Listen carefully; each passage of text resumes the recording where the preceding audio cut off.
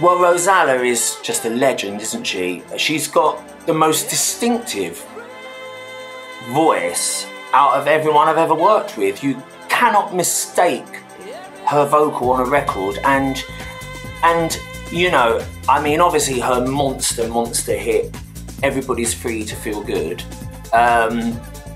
is, you know, on everybody's 90s playlist. It never goes away. Kylie did a cover of it.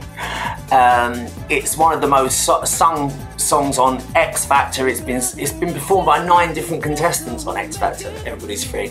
And it's just in our culture and our blood, Everybody's Free. You know, as a DJ, it was a song, you know, if ever there was a problem on the dance floor, put Everybody's Free on and you're guaranteed to pack that dance floor. But it wasn't Rosalla's only hit. It was one of, you know, she was double figures on the hits, her albums and her singles, and you know, as a teenager, Everybody's Free came out in 1990, and that was the year that I came out. At the age of 16, going down to Revenge in Brighton, and every time Everybody's Free came on, you know, oh, the place erupted. And her vocal on that record is the most distinctive vocal on any club anthem ever. So, you know, I was really pleased to meet Rozalla when I first met her, because she was definitely one of my idols. I loved her image in Are You Ready to Fly video, and, you know, she discovered Britney's spray-on PVC all-in-one. That was Rosalla's outfit. Britney nicked that idea. And, you know, so my friend John Barry, who was the guy behind the first ever Prides and everything, they used to call him Mr. Pride, because he was the host at all the gay prides back in the 80s and onwards, like Manchester Pride and everything like that. And he was the LGBT committees and all that. And he was also a songwriter himself, and he dabbled in record production, and, you know, he was all round entertainer really. Anyway, he'd booked me numerous times to sing on gay prides, and he'd also booked Rozalla, and we'd always had a laugh backstage and got on really, really well. And then he wanted to put together an album called Forever Bond. And basically, he wanted all the divas off of the gay scene, all of the big chart divas. He wanted to re-record house versions and pop dance versions and high energy versions of all the Bond themes. And, you know, I thought it was a great idea. The new movie was just about to come out and it was getting loads of publicity, and we all love Bond songs, but they're very difficult to dance to, so I thought, what a great idea. So he asked Klubkidz, James and me to produce it, and, you know, it was just fantastic. We had everybody, Soraya Vivian, Kelly Lorena, Angie Brown, Hannah Jones. The people on it, they were my favourite vocalists really anyway. And Rozalla, she was track 1 on the album with Diamonds Are Forever, and it's a fantastic, fantastic mix. And anyway, several years later, the album was my bestseller actually. It went platinum, and because it sold over 100,000 copies, and it was when albums were still on CD as well. So I co-produced that album. It was my biggest seller, and they re-released it later on with extra mixes for the platinum edition. So I was very proud to have produced a platinum album. Anyway, several years went by, and, you know, the 90s and 80s, it never goes away, does it, the music? But sometimes it comes back into fashion, and sometimes it may slip out of fashion a little. Anyway, it was coming back into fashion, and the record companies were noticing, obviously, because it was at a time when downloads had gone through the roof, but also streaming had gone through the roof, and you don't really earn much money out of streaming. Nobody earns much money because people aren't buying it, they're just playing it once or playing it twice and streaming it from Spotify or YouTube, and they hadn't really made the laws very clear on you know, royalties and stuff. So record companies were losing millions, but the ones that they didn't lose money on were classic artists, because older people were still buying CDs and sometimes even records. And obviously it was the younger generation streaming everything, and older people still preferred to go out and buy an album, buy a CD. So record companies started to re-sign classic artists, and Rozalla was one of them. So she ended up getting a new record deal, and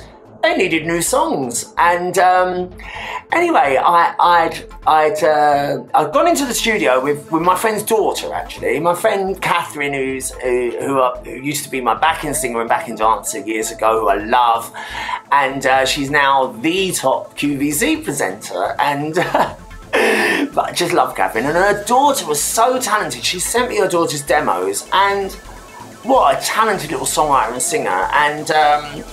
And so Christina Huntley, her daughter's name is. So I said to Catherine, you know, we'd get her in the studio and try her out writing a song. And we wrote a song called Honey and sent it off to Rozalla's label. And she didn't know it was me that had written it. And out of the 100 or so songs that she got sent, she picked Honey to record. And then she didn't know it was me that wrote it, and then she found out it was me, and she just went crazy and she wanted to come into the studio. So she came into the studio and recorded Honey.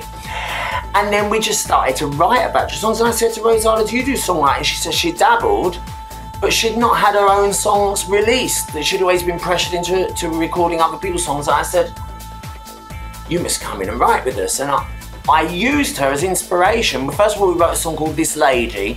Love that song so much. It was very personal to Rozalla. And then we wrote the song that you're about to hear, Turn on the Light. And having Rozalla there in the studio singing the lines as we were writing them together and writing the lyrics together, and then Nixie had done a beautiful backing track, and just having her there, we made it a complete autobiography of Rozalla's public life, shall we say, of Everybody's Free and all the singles, and talking about, you know, how her music inspires her, and just saying how lucky she was to get another chance to be at the top of her career again. And she really is just an amazing artist. I've been so privileged to write songs with Rozalla, and this song was in the top 10 dance chart all over the world, here in America and all over Europe as well, and everybody loves Rozalla, and this is very proud for me. You can also hear me on the backing vocals of this.